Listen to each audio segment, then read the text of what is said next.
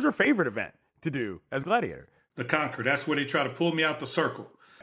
I lost before very few times, maybe 3 or 4 times in 5 years, but that was my favorite. All you got to do is pull me out of this little circle, man. You're a grown man. Pull me out the circle. And I didn't have to play games. He's going to come to me.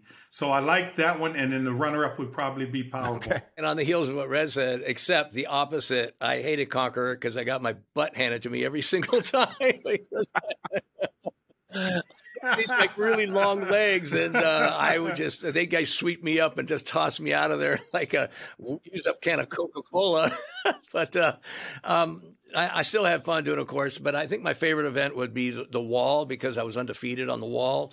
I just had speed and skill, and I would fly up that wall. That might be cultural, man, because I hated the wall. I hated that. What are you trying to say, man? I hated that the most. Walls for a living, man.